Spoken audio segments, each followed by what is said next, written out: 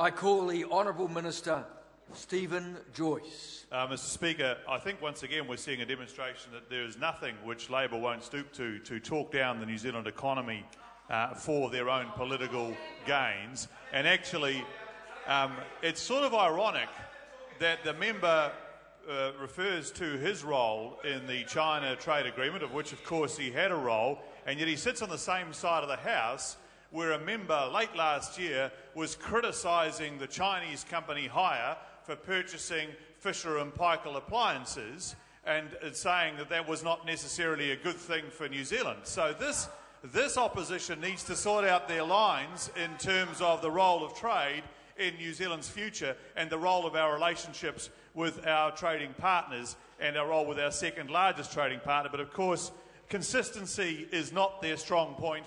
And the other thing we heard in that speech, Mr Speaker, is an approach that once again seeks to ignore the world in considering New Zealand's economic progress. And Mr Speaker, I'm proud to be part of a government which has worked so hard over the last 4 years to give this country a much better outcome from the global financial crisis than most other countries in the OECD, as well as dealing with the second shock, which the other countries didn't have to deal with, which was the Canterbury earthquakes in our second largest city.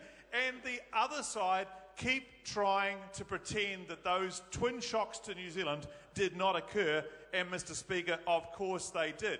And so we come to the start of 2013 and the state of the play for New Zealand and the Prime Minister's address at the start of Parliament, Mr Speaker, and there is a huge range of things that this government is working on to encourage the growth of the New Zealand economy.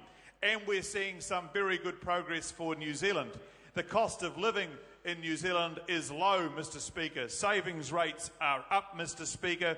And yes, we are making good economic progress. And as was pointed out by my colleague, the Honourable Dr Nick Smith, the Economist has highlighted the way in which this country is being economically managed, Mr Speaker. And there's a very clear contrast between both sides of the House, Mr Speaker, because on this side of the House, we understand for more jobs and more growth, you have to have more investment from the private sector, Mr Speaker. So we're out there working constantly to create those opportunities for New Zealanders by trying to remove the impact of things that get in the way of that investment.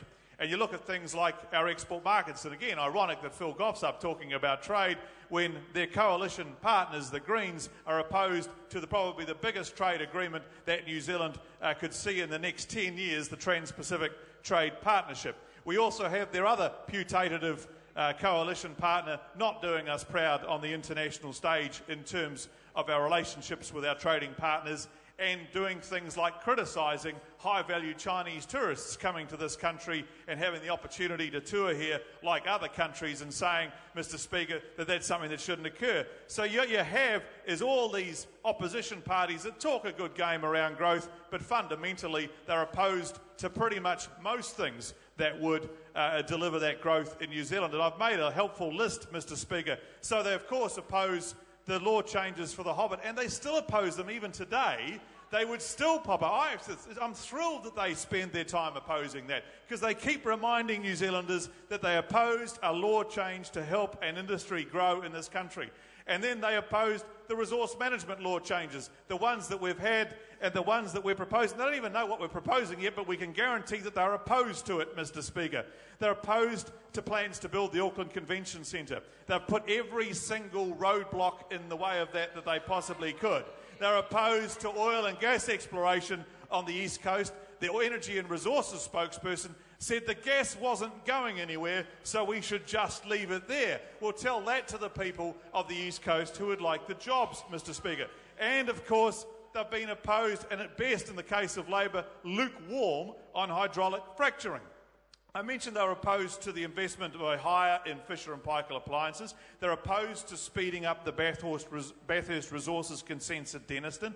They're opposed to Chinese investment in New Zealand generally, particularly if they've had a focus group recently. They're opposed to tax changes to encourage productive investment. They're opposed to irrigation. The Greens are absolutely opposed to irrigation. Labor's sort of having a bob each way. And they're opposed to lessening the ETS costs on trade-exposed businesses. Now, all those things encourage investment in jobs and growth in this country. So this country, as the Prime Minister said at the start of this year, this government is focused on making New Zealand a magnet for investment, for jobs and growth.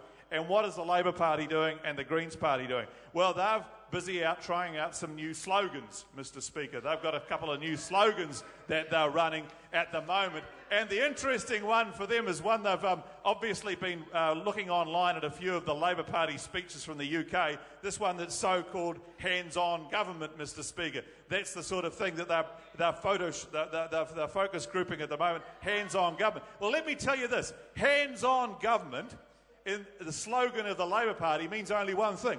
Hands on your pockets. It means hands on your money. That's what hands-on means. They're against every form of private sector investment. They want to reach further into the nation's pockets and spend more money because they know how to do it better. And that's their approach to growth. And what that means, a growth in New Zealand's overdraft and a growth in New Zealand's deficit. They have a program, Mr. Speaker, called Kiwi Broke. Kiwi Broke. It's a building scheme, Mr. Speaker. It's a code for big borrowing and big spending government. So they've made up a rinky-dinky taxpayer-funded scheme, which, just like all their other taxpayer-funded schemes, will only cost a little bit. It'll only cost a little bit. Will actually cost 5 to 10 times what they say and deliver 1/10 of the results. We had that. We threw that out in 2008 because these people only know how to stick their hands in your pockets. That's what they mean by hands-on government, hands on your wallet. And that, Mr. Speaker, is the Labor Party's approach in 2013. Or at least we think it is, because the only thing we've heard from them this year was their pro tem leader backtracking on their policy. He got up and did his State of the Nation at the start of the year and said, oh, by the way, it'd probably cost 550, maybe 450 grand a house, not really 300, maybe 550. And you're sitting there thinking, that's all he's got to offer, is he has to back down on a policy he announced prior to Christmas.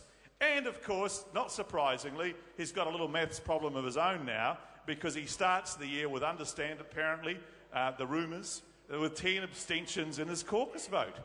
Reported, well, we don't know who they are yet, although we could probably do a quick sweepstake. So the guy was the only one standing for the leader of the Labor Party, and he got nailed by 10 of his own side who refused to vote for him.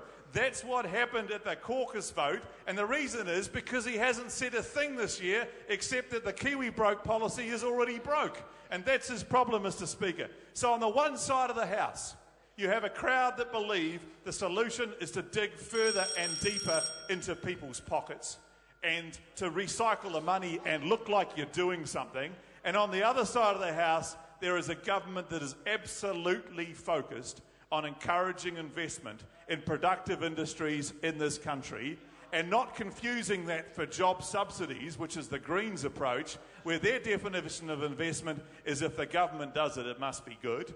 And I'm telling you, the Greens, the reality is, if you look around and you're in doing something and there is nobody else there, it's not an investment, it's a job subsidy scheme, and you sit very nicely with the Labor Party because that's what they want to do. They want to get your hands in your pocket. Mr. Speaker, we are very focused on making New Zealand a more attractive a place for investment, for higher paying jobs and higher growth in 2013. Thank you, Mr. Speaker. I call the Honourable Member Todd McLeay.